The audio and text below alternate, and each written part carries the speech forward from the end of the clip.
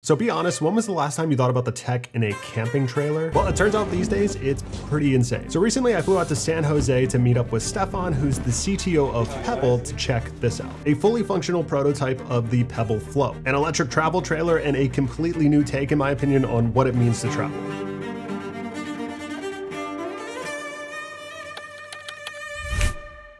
So let's get into it. Starting with the exterior, it's pretty obvious that this trailer looks like no other trailer on the market. You're getting this really clean, minimal design, which personally I'm a huge fan of, but there's also a lot of intention behind the design. It's heavily focused on aerodynamics, giving you better stability and better miles per gallon or better range if you're towing with an EV. And like I said, Stefan, the CTO of Pebble, was kind enough to give us a completely private tour of everything they've been working on. So it's extremely aerodynamic. Yeah. We have a lot of CFD simulations that went into getting this shape, and then this box here, actually when you are at speed, it goes up.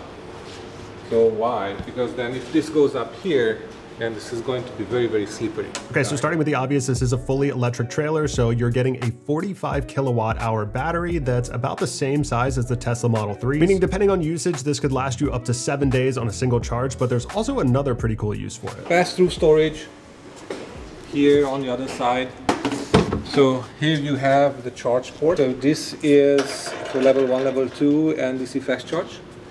This is NEMA 1450. Cool. So when you have this next to your home, you can hook it up to your home, and when power goes down, then this thing is going to power the entire home.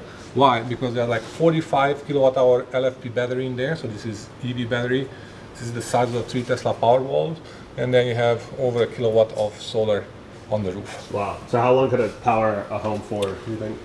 A few days at least. Yeah. I mean, depending on what you're doing. Right, so you can use the Pebble Flow as backup power for your house if, say, you're in an emergency and just don't have power. Now, built into the axle is where you'll find the dual electric motors, which enables a ton of cool features. These motors are geared towards giving you a seamless towing experience, so even though the trailer is like 6,500 pounds, you can tow it with a mid-sized SUV. And on top of the aerodynamics, the motors give you things like electric assist, which adds to that additional better range.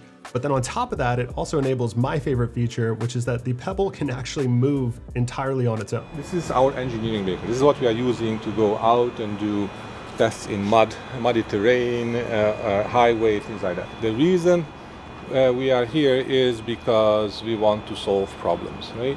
One of the biggest issues is maneuvering, parking. What you typically do is when you are coming into the campsite, you have your vehicle connected to the trailer and then you need to back it up. There are many products on the market that are trying to make that easier. We said no. We just completely changed the paradigm. So this is essentially the app. This is where remote control is. This is the first level of security. So you don't want anyone to just, the kids, grab the command center or the console and start moving stuff around. Right. Obviously there are others as well implemented in the vehicle. This is just the first layer. So Touch ID, and now we are in. This is just the rendering right now, but we will have feeds from cameras coming here, and we talk about this in a moment. This is the command: forward, reverse, pivot left, pivot right, and then you need to have your other hand, so the thumb here, in order to activate, because we don't want again to, you know, someone by mistake, by mistake start to control it. And now when I push this, those activate, right? Very cool. So now let's see how this works. So essentially, like I said, this becomes more or less your fun remote control toy when you were a kid. It's super easy to control. It's super fun, especially on rough terrain. The point is that you solve the problem of parking. Yeah. Right? Doesn't matter how tight the spot is. Doesn't matter how tight your campsite is. This is a child's play. What I was thinking is that perhaps you can do this. So neat. It really is almost like playing a video game. Yeah, I mean, even just like this simple, you know, maneuvering to, you know, watch the car and the poles and whatnot. Exactly. I won't hit anything, I promise. Exactly. And you need this for the first time. Yeah, and it's super intuitive. Yeah. Very cool. Seriously, it was kind of crazy just how intuitive it was to maneuver this thing around. And then on top of that, the Flow has an instant cam feature. So with the press of a button, it lowers down the stabilizer legs, pops out the stairs, and lowers down that aerodynamic hood in the front, allowing you to have those windows back as well. And then speaking of doing things with the press of a button, there's also sensors at the front of the Flow which allow for the magic hitch feature. Basically, all you have to do is get the Flow close to your car, press a button, and it will identify where the hitch is and automatically hitch the Flow onto your vehicle. Really, the only thing I have is one button, the hitch button. Again, same thinking, you can't just push it so that nothing happens accidentally. You push this, now it is active. I'm not doing anything, it's just holding this button. And then essentially it's a full robotic stack that's involved in this. We are talking about perception, planning, controls, and what it does, it looks at the ball, it aligns in height, it goes all the way to the right position above the ball, and then it lowers the coupler and connects all the way with the vehicle. And that's so simple. Yeah. Nothing else. And kind of the common theme here is with the press of a button, you're eliminating a ton of hassles that might stand between you and going out on the weekend with your trailer. All right, so now that we've seen the exterior, let's go inside and check out the actual living space. Now, my first impression walking into this was, wow, it's a lot more spacious than I thought it was gonna be. Welcome in. So cool. Wow. It's pretty clear to see that the interior matches the exterior of the Pebble Flow. You have all of these really nice finishes, edge lighting all over the entire interior. And then you also have these panoramic windows that give you a 270-degree view. It's really panoramic view. We went out in so many places with this.